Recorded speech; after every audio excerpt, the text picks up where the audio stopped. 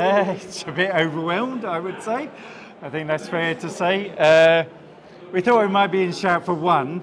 I mean, it's been quite a roller coaster journey. What we did was we went to a load of small SMEs from around the UK, never built bridges, never worked on the railway, and together, through COVID, we came up with this bridge. So Sui Generis, KS Composites fabricated the bridge, Jacobs did the Cat 3 check, FOFLO coordinated us, kept us on track, NRDD did the engineering, Knight Architects did the concept design, Dealwin, Incenses did some structural monitoring, Q-Railing did the glass, JT Consulting did rapid route, concrete-free foundations. So we tried to cram in as many innovations as possible.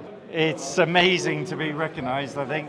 This is so unusual for the railway, and it was quite a gamble and a risk, so to get it to pay off and the collaboration, the team made new friends. It's just most eclectic group of people you could find, but it worked, didn't it? I think we learned that it's not just what you build, it's how you do it. And the procurement routes, the collaboration, as Andy said, and the way the project has been set up really was the innovative part of it for me. And it's not the end. You know, this was the prototype.